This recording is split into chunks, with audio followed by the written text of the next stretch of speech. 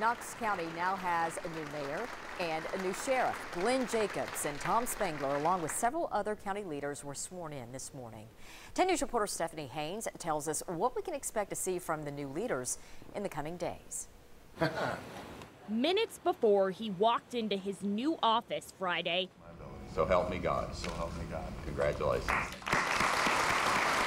Glenn Jacobs was sworn in as the new Knox County mayor. The former WWE wrestler outlined some of his plans in a speech, first mentioning a focus on jobs and education. He promised to visit every Knox County school during his time in office. And I plan on being personally involved in anti-bullying and literacy programs.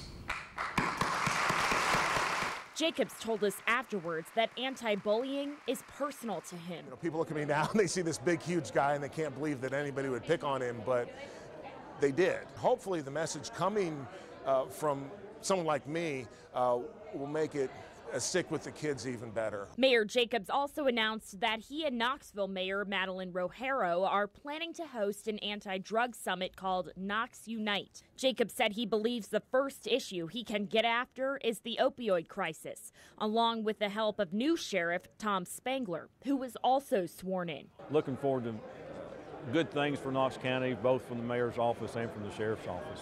States Constitution. And later in the afternoon, hundreds of deputies and staff were sworn in under the new sheriff. Stephanie Haynes, WBIR 10 News. Mayor Jacobs plans to hire a diversity development manager for the county. He also created an education liaison position that he offered to lawmaker and businessman Roger Kane.